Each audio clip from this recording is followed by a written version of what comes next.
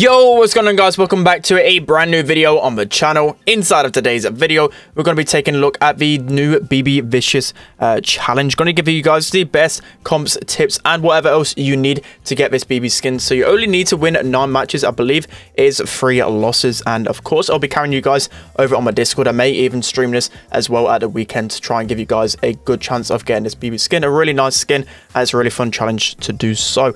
So also, before we get into today's video, make sure you're using the creator code in the shop, and mine will be greatly appreciated. So without further ado, let's jump into today's video. Alright guys, so going into the first map for this challenge, the first set is going to be Bounty Snake Prairie. So a map I've not really seen on the challenge before, but definitely a good map to start off with. So the best combination by far on this map is going to be Bo, Tara, and Rosa. So with Rosa, you want to be using the heal star power and this slow gadget. The slow is just going to be so good at the start, especially if you pop it just before you get that mid star. Of course, with Snake Prairie, as always, it's always important to try and keep your lead. So once you get that lead, play a little bit defensively, use your bow totems to get both your Tara and Rosa's supers. And with the bow totem, I actually haven't played Snake Prairie since they changed it last time. So basically, you're going to get 3 full supers out of your 3 gadgets with bow.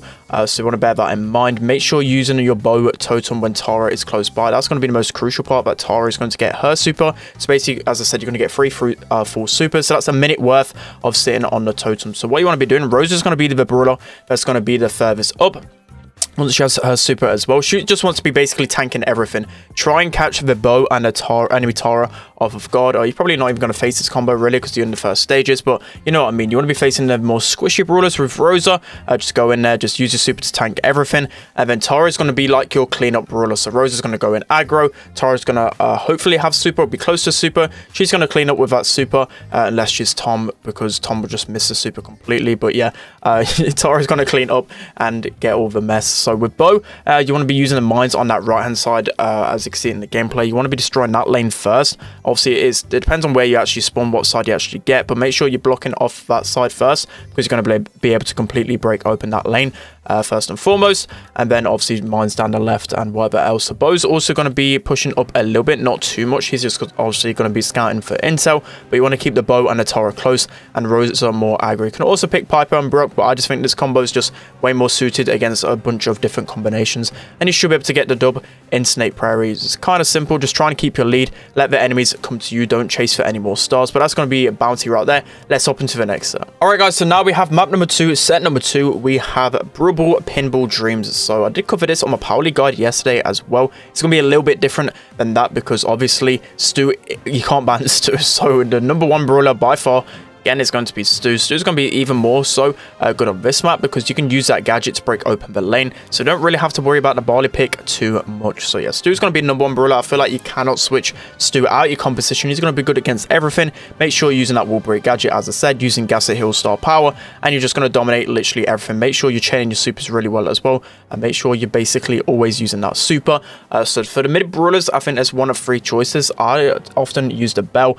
Belle's a good counter to the B, just really better at pinching lanes as well, just because she's obviously got the longer range. And also the traps can be really good. If the enemies push up, they're going to get slowed by that trap, and it should be easier to take them down. So that's why I picked Belle for the most part. But if you're not comfortable using Belle, Jean and B are also the next best picks in the middle. Both really good brawlers and can definitely just be substituted out. So going down the lanes now, I did pick Sandy as my best pick, just mainly because on this map, again, it's just really easy to play defensive with Sandy. The second like an enemy brawler pushes up, you can get a stun, wait that 1.5 seconds, and your teammates should be able to combine and take them down really easily. Sandy's just an easy brawler to use as well, and could just be good against everything, even aggro right now. That was the main struggle with Sandy, why I never used to put him into combinations before, because he used to really suck against aggro brawlers over time. But with that gadget, it just allows him to stay alive for a lot of time. So yeah, Sandy's going to be good against basically everything right now. But if you're not comfortable using Sandy, or even if you don't want to use the Stu for whatever reason, you got other good lane picks. You got Tara, who's obviously going to be good against aggro. I think in these challenges, whenever I play them, I face aggro more often than not. So you got to bear in mind that with your compositions, that your brawler, well, your lane brawlers especially, have to be good against tanks. So that's why Tara and Ems are really high up on the next best picks, because they're both really good against tanks, decent against control as well. I've got a barley pick in here.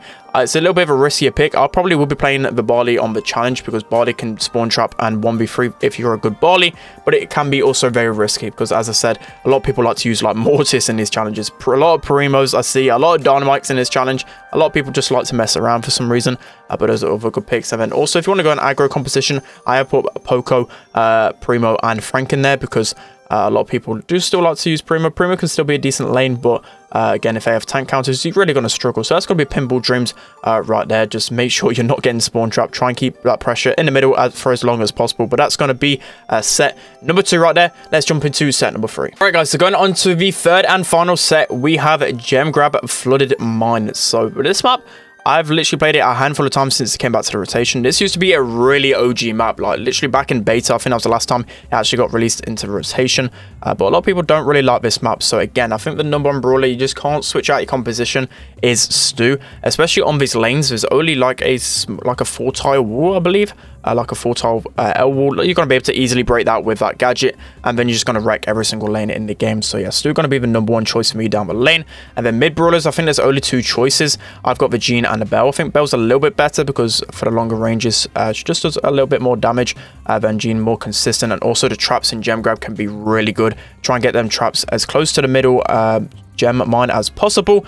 So yeah, that's how you're going to use Bell. Jean's going to be really good at pinching and scouting the grass, so obviously good there. So I've picked Spike instead of Sandy here because Spike is a really good counter to Stu, and also just really good at spawn trapping on this map, especially with that super. So what you want to do when you're lane, obviously using a new gadget with Spike as well, that super can just cover so much area, just keep the enemy back for a long time, and it's just about zoning on this map. It feels like a very spawn trapping map, so the Spike super ability is really strong. Next best pick, Sandy, again down the lane, going to be strong, decent against Stu, decent against Spike, and just overall really good once you get that super to get control of the gem mine in the middle.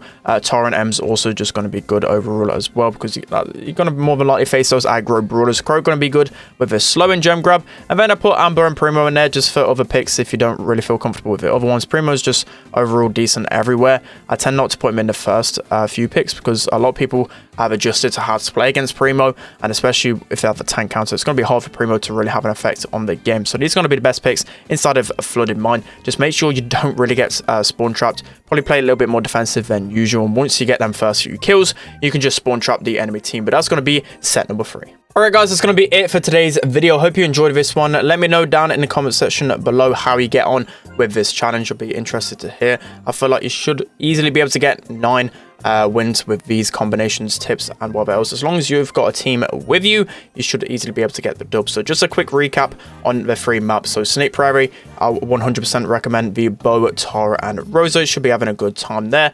You've got Pinball Dreams with the Bella or B in the middle. Sandy and Stu should be able to be good enough to take you down. It's going to be really hard if you lose that mid control.